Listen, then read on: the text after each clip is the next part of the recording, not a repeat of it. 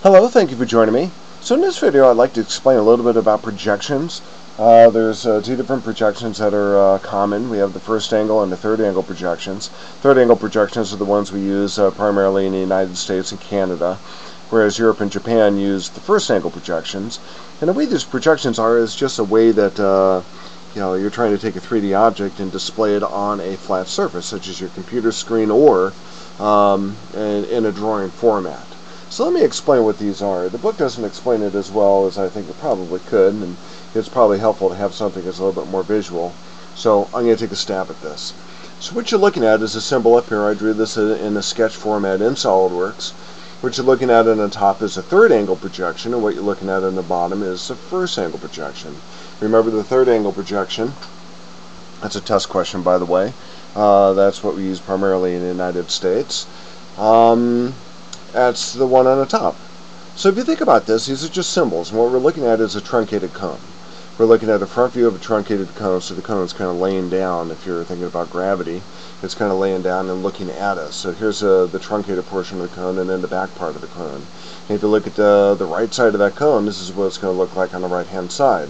So in regard to projections, the third angle projection, if you think about this as a fold line, and that's the same for the first angle projection. You think about this as a fold line.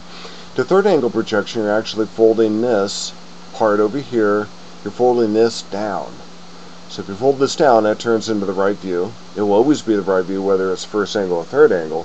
It just depends on where you put it, but this is the right view, and if you fold that down, you can see how that works. So for the first angle projection, it's a little bit different. You think about this as being a fold line, and here's your front view. What you're going to be doing is you're going to be folding this not down. You're not going to fold this down in that line, but you're going to fold that up, and that becomes the left view. But the way it works in projections is that the left view is going to be put on the right side when you have that either viewports in a drawing format or in a part format, but in a drawing format it might be the way it's laid out on the page. And in the third angle projection, this right view is going to remain on the right. So to help explain that a little bit better, let me go back to my model here, and I'm going to turn on the loft that I have. If we go to our view orientation, let's go to an isometric view so you can see what we're looking at here. And this is based not necessarily on the sketch I just drew, but it's got the same dimensions as the sketch I just drew in order to show the different projections. But I'm going to show this in a little bit more of a visual format. So here's our cone. And if you hit the space bar and go to our different views, this would be our front view, which would be consistent with, and I'll bring over a PDF document of that, of the sketches I drew. This is consistent with this view over here. That's our front view. If we hit the space bar again, over here, we hit our space bar, we're going to go to the right view, and this is also consistent with our PDF document that we drew, and that is the right hand side. That's the right view. To make this a little bit more visual too, I'm going to go to my display style, and I'm going to go down here to hidden lines removed, and just repeat that same process. So that's going to be our front view, space bar. That's going to be our right view. Now this really only becomes apparent when you want to do viewports. We don't do viewports very often, at least not in my class, not in SolidWorks.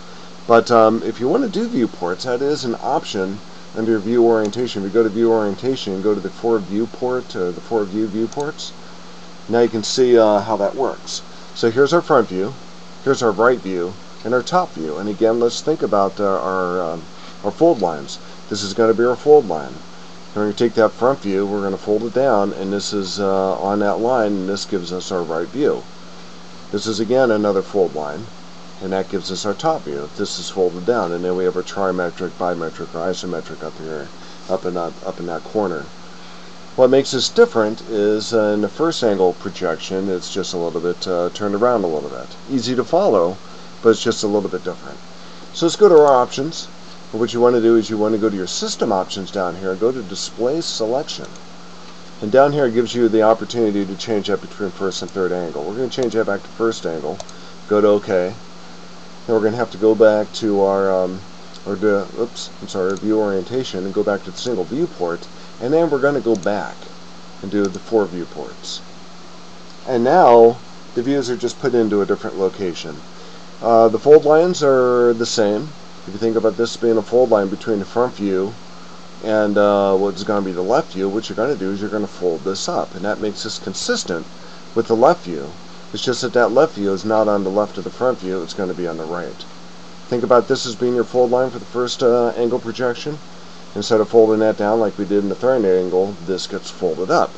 So now that becomes consistent with top view. Instead of the top view being on top, as we would consider the orientation of the piece of paper looking in front of us, and on the computer screen, it's actually on the bottom. And then our isometric, bimetric, or trimetric view is over here on the bottom right-hand side. So I hope that helps. Again, if you want to change the orientation here, go to your options button on your menu bar.